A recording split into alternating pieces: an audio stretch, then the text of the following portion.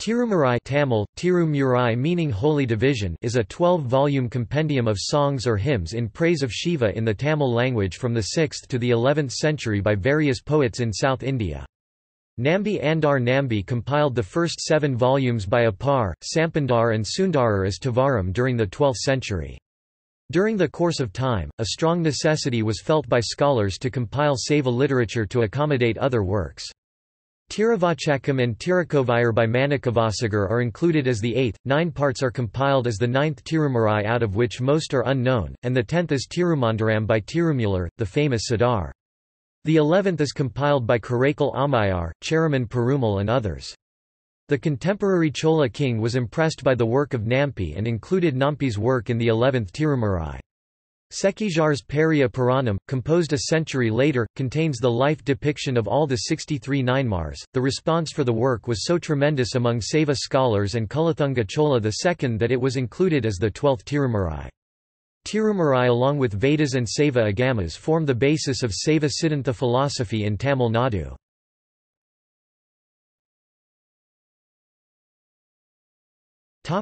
History and background.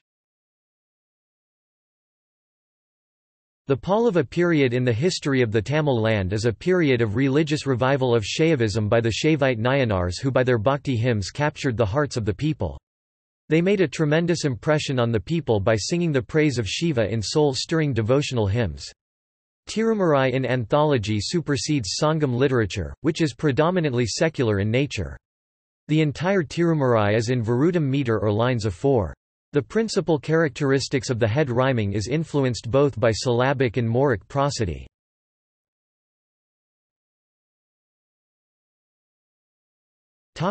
Poets.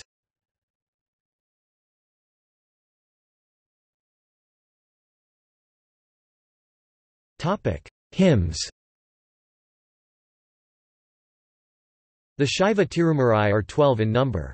The first 7 Tirumurai are the hymns of the 3 great Shaivite saints, Sambandar, Appar and Sundarar. These hymns were the best musical compositions of their age. The first 3 Tirumurai meaning parts of Tevaram are composed by Sambandar, the next 3 by Appar and the 7th one is composed by Sundarar.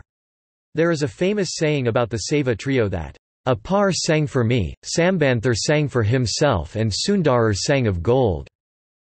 Appar and Sambandar lived around the 7th century, while Sundarar lived in the 8th century. During the Pallava period these 3 travelled extensively around Tamil Nadu offering discourses and songs characterized by an emotional devotion to Shiva and objections to Vaishnavism, Jainism and Buddhism. Sambandar was a 7th century poet born in Sirkali in Brahmin community and was believed to be suckled by the goddess Parvati, whereupon he sang the first hymn. On the request of the Queen of Pandya Nadu, Sambandar went on a pilgrimage to the south and defeated Jains in debate.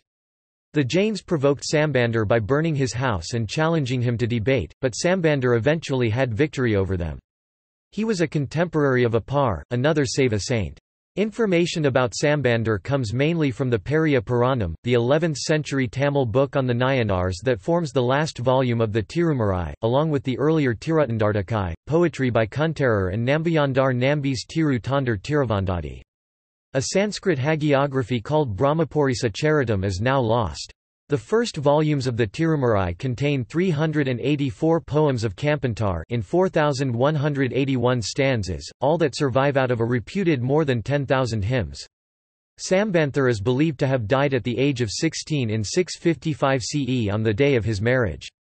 His verses were set to tune by Nilakanthaperumalanar, who is set to have accompanied the poet on his yal or lute. Appar aka Tirunavakarazar was born in the middle of the 7th century in Tiruvamur, Tamil Nadu, his childhood name for Marulnikiyar. His sister, Thilagavathiyar, was betrothed to a military commander who died in action. When his sister was about to end her life, he pleaded with her not to leave him alone in the world.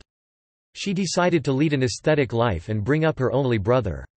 During boyhood, Appar was very much interested in Jainism and started studying its scriptures. He went away from home and stayed in their monastery and was renamed Dharmasena. Details of Appar's life are found in his own hymns and in Sekijar's Periya Puranam, the last book of the Tirumurai. Appar had travelled to nearby Patalipura to join a Jain monastery where he was given the name Dharmasena. Seeing the transient, ephemeral world, he decided to probe into truth through renunciation. After a while, afflicted by a painful illness, Dharmasena returned home. He prayed for relief at the Shiva temple where his sister served and was cured. He was also involved in converting the Pallava king, Mahendravarman, to Saivism. This was also the period of resurrection of the smaller Shiva temples. Appar sanctified all these temples by his verses and was also involved in cleaning of the dilapidated temples called Ujavarapadai. He was called Tirunavakarasu, meaning the king of divine speech. He extolled Shiva in 49,000 stanzas, out of which 3,130 are now available and compiled in Tirumurai 4–7. When he met Kampantar, he called him Appar, meaning father. He is believed to have died at the age of 81 in Tirupugalar. Sundarar, aka Sundaramurti, was born in Tirunavalore in a Brahmin family during the end of the 7th century. His own name was Nambi Arurar and was prevented from marrying by the divine grace of Shiva. He later married a temple girl named Paravi and a Velala community girl named Kankili. He is the author of 1026 poems compiled as the 7th Tirumurai. Manikavasagar's Tiravachakam and Tirukovayar are compiled as the 8th Tirumurai and is full of visionary experience, divine love and urgent striving for truth. Manikavasagar was the king's prime minister and renounced his post in search of divinity. The 9th Tirumurai has been composed by Tirumalika Edivar, Sundarar, Karuvardavar, Nampaikatava Nampi, Gandaraditya, Venatatikal, Tiruvalyamutanar, Puritatama Nampi and Satirayar. Among these the notable is Gandaraditya 950–957 CE, a Chola king who later became a Saivite saint. Tirumandaram by Tirumular unfolds Siddhantha attainment as a fourfold path, virtuous and moral living, temple worship, internal worship and union with Shiva. Tirumular worked out an original philosophical system, and the southern school of Saiva Siddhantha draws its authority from Tirumandaram, a work of 3,000 verses. Tirumandaram represents another school of thought detailing agamic traditions, which run parallel to the Bhakti movement. It does not glorify temples or deities as in the case of other Tirumurai. The 11th Tirumurai was composed by Karikal Ammayar, Saraman Perumal, Patinattu P. Pillayar, Nakuratevar, Kapalativa, Tiruvalavayudayar, Nampianternampi, I. Y. Yadigal Katavarkan, Kaladatva, Paranadiva, Elamparaman Adigal and Athirava Adigal. Nambi's Tiratatanar Tiravanthathi followed an exclusive style of mincing Tamil and Sanskrit verses in Anthathi meter similar to Tavaram of the trio. Karikal Ammayar 550–600 CE is the earliest of the woman Saivite poets who introduced the Katalai K Kali T Tarai meter, which is a complicated structural departure from the old classical Tamil meters. The other meter used by Ammayar was an old Venba and also an Antathi arrangement in which the offset of one line or stanza is identical with the onset of the next line or stanza. Periya Puranam Tamil, Periya Puranam, the Great Purana or Epic, sometimes also called Tirutantarpuranam, read as Tiru Thandar Puranam. The Purana of the Holy Devotees is a Tamil poetic account depicting the legendary lives of the 63 Nayanars, the canonical poets of Tamil Shaivism. It was compiled during the 12th century by Sekhijar. It provides evidence of trade with West Asia. Sekhijar compiled and wrote the Periya Puranam listing the life stories of the 63 Shaiva Nayanars, poets of the god Shiva who composed the liturgical poems of the Tirumurai, and was later himself canonized and the work became part of the sacred canon. Sekhijar was a poet and the chief minister in the court of the Chola king, Kulathunga Chola II.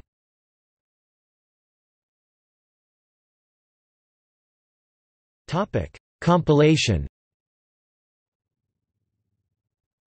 Raja Chola I (985–1013 CE) embarked on a mission to recover the hymns after hearing short excerpts of Tavaram in his court. He sought the help of Nambi Andar Nambi, who was a priest in a temple. It is believed that by divine intervention Nambi found the presence of scripts, in the form of katajam leaves half-eaten by white ants in a chamber inside the second precinct in Thilai Nataraja temple, Chidambaram. The Brahmanas in the temple informed the king about the tradition that only when all three poets come together, that the chamber can be opened, and Rajaraja found a workaround by consecrating the images of the saint poets through the streets of Chidambaram. Rajaraja thus became to be known as Tirumurai Kanda Cholan, meaning one who saved the Tirumurai. Thus far Shiva temples only had images of god forms, but after the advent of Rajaraja, the images of the Nayanar saints were also placed inside the temple. Nambi arranged the hymns of three saint poets Kampantar, Apar and Sundarar as the first 7 books, Manikavasagar's Tirukovayar and Tiruvachakam as the 8th book, the 28 hymns of 9 other saints as the 9th book, the Tirumandaram of Tirumular as the 10th book, 40 hymns by 12 other poets as the 10th book, Tiratotanar Tiruvanthathi, the sacred anthathi of the labours of the 63 Nayanar saints, and added his own hymns as the 11th book. The first 7 books were later called Tavaram, and the whole Saiva canon, to which was added, as the 12th book, Sekijar's Periya Puranam 1135 CE is wholly known as Tirumurai, the Holy Book. Thus Saiva literature which covers about 600 years of religious, philosophical and literary development.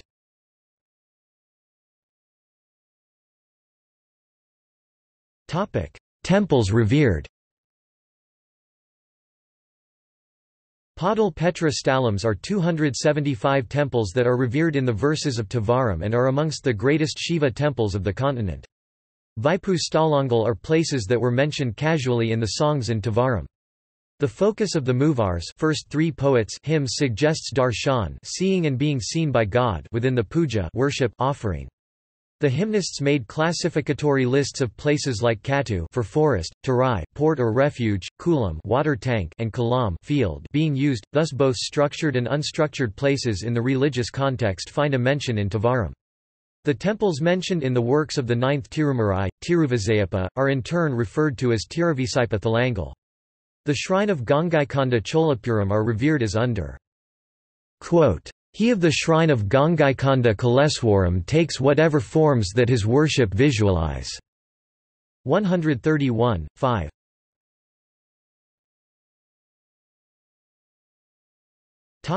In culture. Tirumurai was one of the reasons for converting Vedic ritual to agamic puja followed in Shiva temples. Though these two systems are overlapping, agamic tradition ensures the perpetuation of the Vedic religion's emphasis on the efficacy of ritual as per Davis. Odavars, Stanakars, or Kadalayars offer musical programs in Shiva temples of Tamil Nadu by singing Tavaram after the daily rituals. These are usually carried out as a chorus program soon after the divine offering. There are records from Kulathunga Chola III from Nalanyanar temple in South Arcot indicating singing of Tiruvepavai and Tiruvalam of Manikavasagar during special occasions in the temple. From the 13th century, the texts were passed on to the Odavars by the Adhayanams or Mathas and there was no more control by the kings or the Brahmanas. The Odavars were from the Velala community and were trained in ritual singing in Tavaram schools. Periya Puranam, the 11th century Tamil book on the Nayanars that forms the last volume of the Tirumurai, primarily had references only to Tavaram and subsequently expanded to 12 parts and is one of the first anthologies of Tirumurai. One of the first anthologies of Muvar's hymns called the Tavara Arulmuritiratu is linked to Tamil Saiva Siddhanta philosophy by grouping 99 verses into 10 categories. The category headings are God, Soul, Bond, Grace, Guru, Methodology, Enlightenment, Bliss, Mantra and Liberation, corresponding to Umapthi's work. Tiruvaritpayan, Tirumurai Kanda Puranam is another anthology for Tirumurai as a whole, but primarily focuses on Tavaram. It is the first of the works to refer the collection of volumes as Tirumurai. Notes